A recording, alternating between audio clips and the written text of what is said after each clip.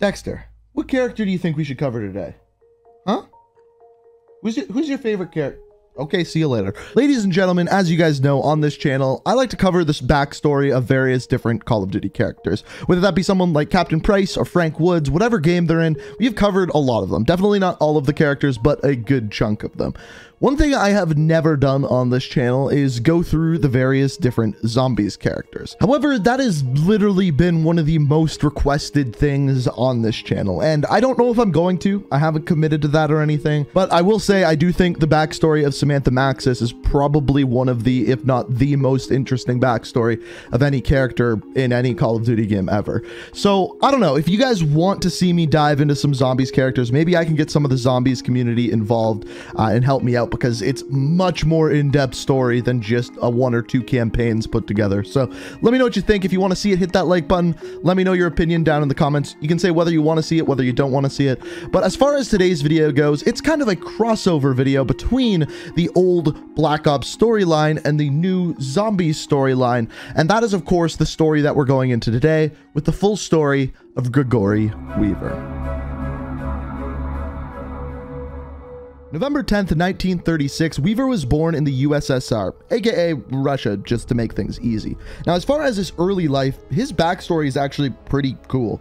His father was a local political figure who was killed during Stalin's Great Purge. Now, if you don't know what that is, I didn't either, I had to look it up, but basically what this was is a cleansing, as they called it, against ethnic minorities, the Communist Party, and of government officials and leadership in the Red Army. And because Weaver's father was a political figure, he was involved in that. Now, at the time, this massacre included 950,000 to 1.2 million people. This is something I didn't know about, but is entrenched in Weaver's backstory. Now, after the death of Weaver's father, him and his mother fled to the United States to seek refuge. Now, after getting to the United States and becoming a Russian American, we don't know much about this time period, but eventually Weaver joins the CIA, and that is where his story begins in Black Ops 1.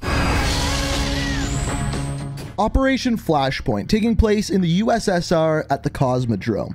Weaver was sent in to infiltrate Dragovich's launch facility and stop the launch of a rocket. However, Weaver was captured, and, well, we know what happens next. Damn, it's Weaver.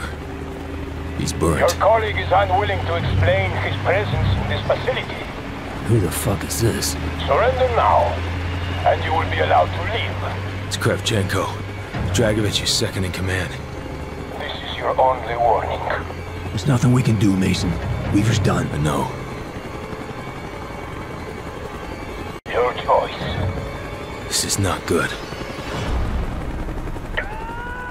Now, at this point, Kravchenko actually gives them the option to save Weaver by turning themselves in. If Woods and Mason turn themselves in, Weaver is set free, but they don't comply, and, well, Kravchenko goes straight for the eye to turn Weaver into a pirate. Now, a little bit of a side note here. In Black Ops Cold War, we find out about Stitch, a man who was tasked with creating Nova 6 gas, working under Kravchenko, and while Adler was interrogating him, this is what he says. When I met Russell Adler, he could not break me.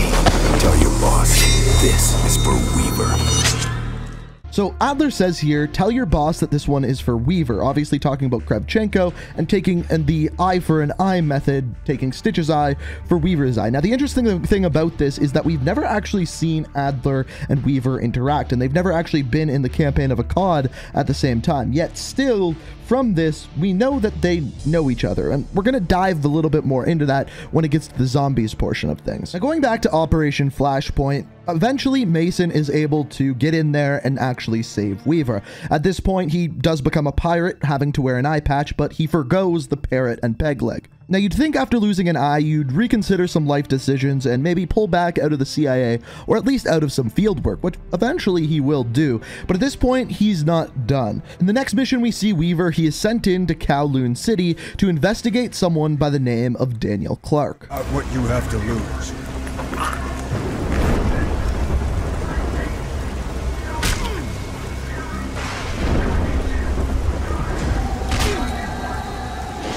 Do this all day. We got plenty of windows. Or you can give us what we want and we guarantee your safety. I'm already a dead man. I've been hunted across every corner of the globe.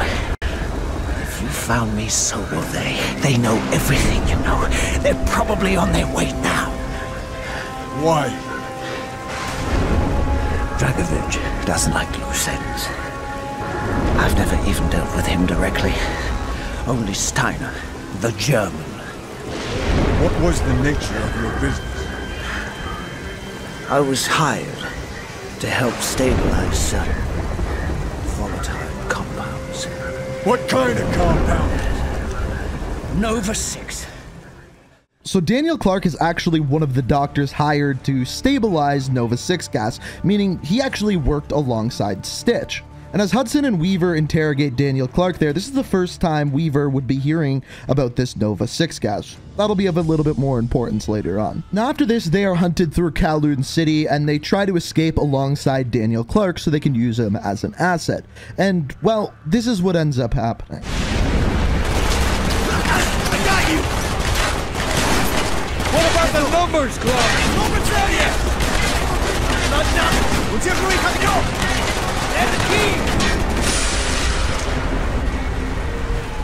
As far as Weaver's story goes, the next time we see him is on Mount Yamantau. Now, what they were trying to do on this mission was find Steiner, but they're really unsuccessful in that. However, they do find out about where Steiner is, and that is, of course, on Rebirth Island. So Hudson and Weaver's next step is to get to Rebirth Island. However, they already know that Alex Mason is going there. So getting there, they are late to the party, and when they do eventually get to Steiner, this is what they end up witnessing. Mason, what are you doing? We need him alive! Stand down! Stand down! My name is Victor Reznov, and I will have my Revenge! Mason, no!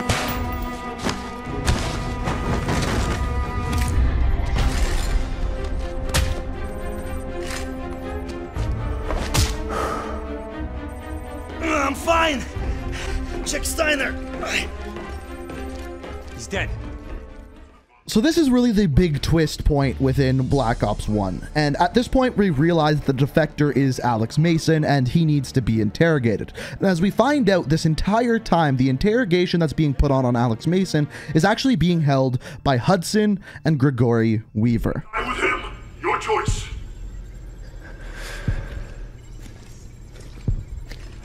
Damn it! Why can't you remember? Reznov's dead, Mason. Did you hear me? He's dead! Weaver's right. We're out of time. The Russians fucked you up. I know you. You're not a traitor. Now, we're not going to go through the entire interrogation here in all of Mason's story, but by the end, Weaver and Hudson are able to get out of Mason the Rusalka, the location of the launch facility and what the numbers actually mean. And by the time they get there, they are able to stop Dragovich, and as they escape, Weaver ends up pulling Mason out of the water, and the heroes save the day. Now, up until this point, aside from getting stabbed in the eye, Weaver's story is relatively straightforward, but this is actually where things start to change. You see, we've talked about this before, but there's something within the CIA at this point called Operation Cherubitas. It takes place in the year 1978, and essentially the CIA decides that Mason is no longer an asset and rather a threat. So at this point, they actually put out a hit on Mason, Woods, Hudson, and Weaver by association. And yes, if you're reading this, it does say that John Price is the person to carry out this assassination. Now keep in mind, this operation is taking place in 1978, and this is actually where the Black Ops Cold War story converges. And they never go over what happens between 1978 and 1983. They don't explain why Weaver is not in the campaign, but you can only assume is because he was desk-bound, and we'll get to that in a second. What I mean by this is in the year 1983, Requiem was founded, essentially a division of the CIA essentially for the supernatural. And I truly believe that the MK Ultra portion of the campaign, which is where Bell actually gets given the MK Ultra, mind controlled and things like that, were originally what Requiem was founded for. Even looking at the logo, this is what it seems like. However, I think later on, once Samantha Maxis approaches Weaver with the tape and with this information, is when they then more so get focused on zombies.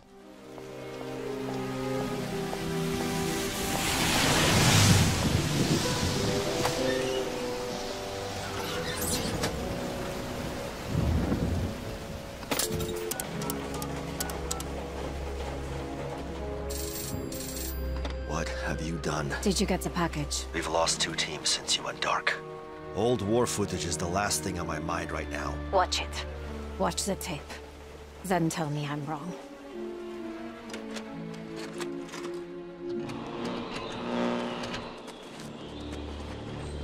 How did you get hold of this? A friend in the KGB. A late friend. Germans have Russian friends?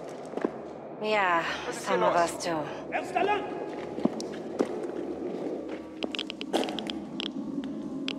Jawohl. Hey! Ich habe nichts Verbotenes getan.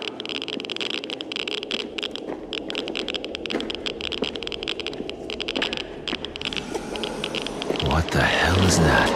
That is why you needed to see the tape. The machine.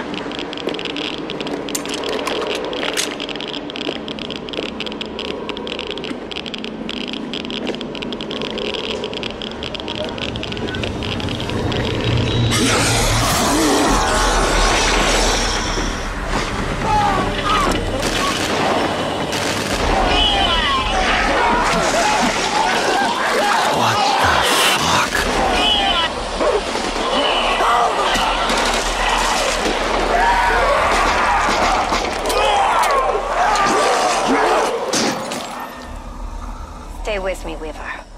The next part was shot 1 week later.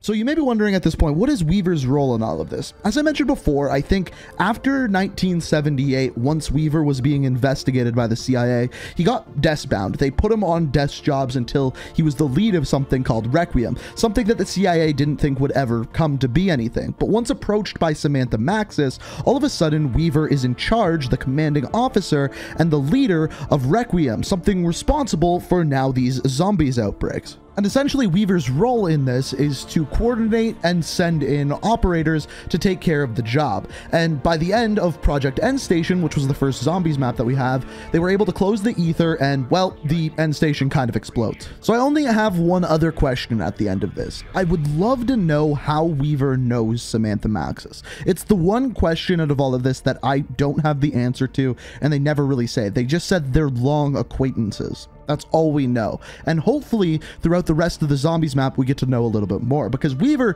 is the one sending in soldiers to these different sites. With Firebase Z just around the corner, I'm interested to see where Weaver's story goes. If he just stays a background character working in the office, or whether he gets some more cutscenes and voice lines moving forward. For that, we'll have to wait and see. What I will say though is that Weaver was a character that never returned in Black Ops 2, and I'm wondering if by the end of the DLC for zombies, we might actually see the demise of Weaver, the death of Weaver. I'm not 100% sure, but I do know he was in Black Ops 1, Cold War, and nowhere to be seen in Black Ops 2. But as far as Weaver goes, that has been his full story, at least so far. So hopefully you enjoyed. If you did, it's always appreciated if you hit that like button. If you're new to the channel, like what you see, want to stay up to date on all my videos, want to stay up to date on all the Call of Duty story, be sure to hit that subscribe button. And as always, let me know what you think down in the comments. But I hope you guys enjoyed the video. Thank you so much for watching. And until next time. Apparently Dexter says peace out.